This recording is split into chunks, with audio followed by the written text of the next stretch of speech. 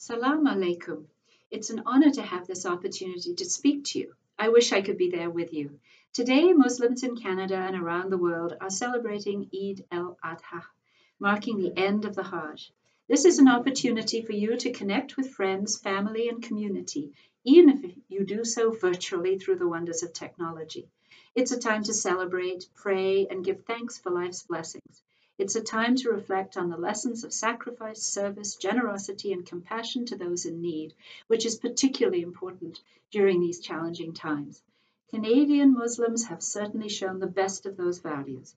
And during the fight against COVID-19, you have been supporting neighbors, your community, and all Canadians. We're making progress. Stay healthy. My best wishes to you and your family as you celebrate Eid al-Adha. Eid Mubarak.